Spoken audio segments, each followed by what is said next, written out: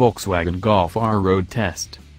If you asked the average enthusiast if they'd like a 292 horsepower hot hatch with a manual transmission and all-wheel drive, you'd probably be greeted by a big smile and a variation of hell yes.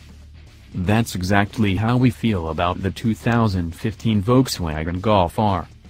Driven normally on the street, the Golf R is as civil and friendly as any other Golf.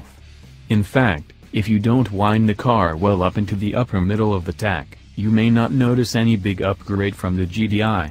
But wrap the needle up to 6,500 revolutions per minute or so, it runs out of breath beyond that, though the red line doesn't come until just over 7,000, and the Golf R wakes up.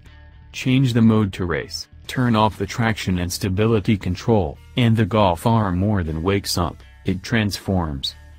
Being able to fully turn off the traction and stability controls will be a welcome feature for North American buyers, who were plagued by a not quite fully disengaged set of electronic nannies in the Mark V Golf R. Now, with the Mark 7, Volkswagen has decided we can decide for ourselves how Larry we wish to be.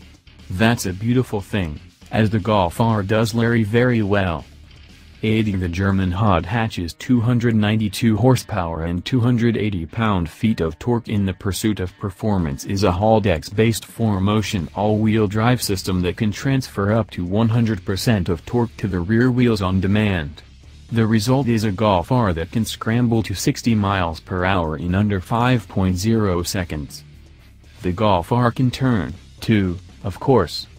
And it turns very well indeed when outfitted with the dynamic chassis control adaptive damping suspension, which firms up body control without compromising daily comfort.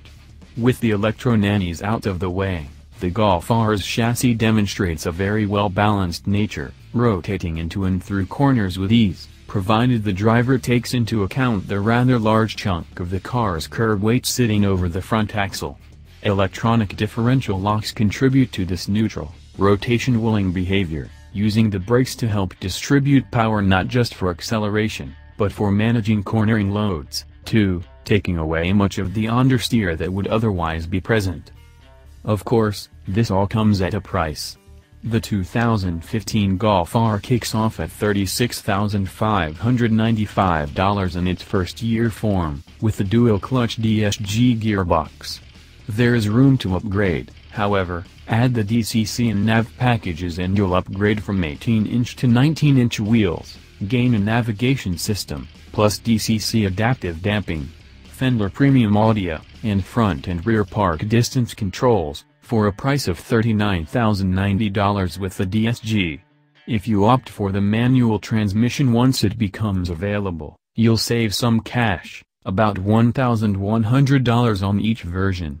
Add $820 in delivery fees to the price for on-the-lot figures. Despite the nearly $40,000 price tag, the Golf R makes a compelling case for itself in a segment where very few cars remain to play. The Subaru WRX and STI are the main contenders for the all-wheel drive, turbocharged, stick-shifted enthusiast mobile, and while the WRX at least is considerably less expensive, it's also considerably more utilitarian in its materials, equipment, and looks. The Golf R not only shirks the boy racer aesthetic, it upgrades to more grown-up levels of comfort and feel.